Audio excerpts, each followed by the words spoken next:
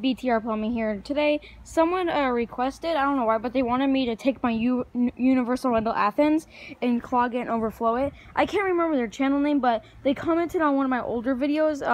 If you guys remember, I had a round one of these. Universal Rundle Atlas is what it was, and it was a round version, and that one broke, so I got this one. So I asked them if they wanted me to do this one. They said yes, but here we go. I got it clogged, so let's overflow it.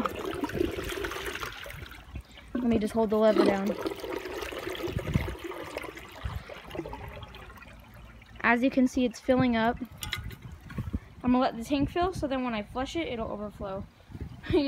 Yeah, I've actually never overflowed this thing. I don't think I've ever overflowed any of my toilets except for the Glacier Bay because it's junk and it clogged itself. But here we go. And there we go. It is overflowing. Let me just hold this down again. I don't know if you guys could see it because of the glare of the sunlight, but it's overflowing a lot there. It's a little waterfall, but yeah, I hope you guys enjoyed this video. If you did, please like, subscribe, leave all your comments down below, and see you guys in my next video. Bye.